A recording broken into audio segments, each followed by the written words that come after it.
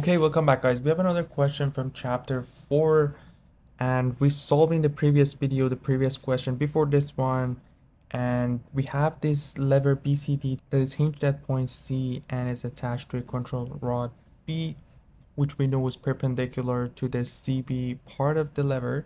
And this time we need to find the maximum force P that can be safely applied at point D in order to have the maximum value of reaction C 250 pounds. So we had a pin at point C, which means we have both X and Y components. So this will be our CX and this will be our CY.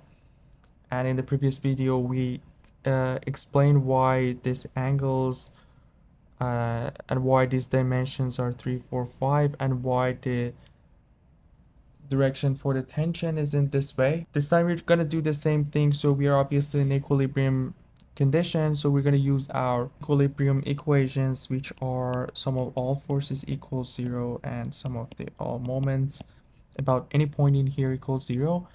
And here, since we have the most unknowns at point C, we're going to start with the moment about point C, counterclockwise positive as always, and let's see what we have. So we have the tension times the distance that we have for B to C, which we know is 5.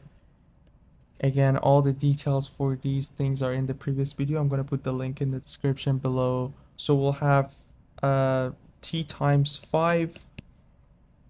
So we're using the 2D shortcut that we have for finding the moment. You guys can find that video in the description below too. And we have the force P. This time the distance to point C is 7.5. We have a negative sign since the moment is clockwise, and this will be equal to 0, and we can find T based on P, which will be 1.5 P. That's what we get from the moment about point C. And let's go to our Fx equations. This will be our positive direction, and what we have the force P to the right, so positive P. We have Cx, and we have T, or the X component of T, which will be 3 divided by 5 times T. And from here, we found T is 1.5 P.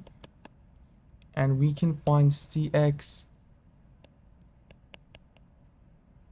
based on P, which will be minus 1.9 P. And if we go to our Fy equations, this will be the positive direction.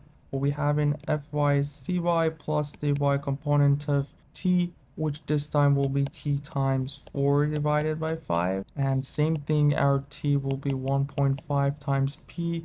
And we can find Cy based on P2, which will be negative 1.2 P. And the negative sign shows it's downward, what we assumed at the beginning. And same for the X, the negative sign shows that it's to the left. So we used all of our equilibrium equations, and we had a condition at the end of the question that the maximum allowable value for C is 250, which means the C max, or the maximum for this C, the magnitude will be 250. And we know how we can find the magnitude will be square root of Cx squared plus Cy squared, and if we do that, we'll get 1.9 P squared.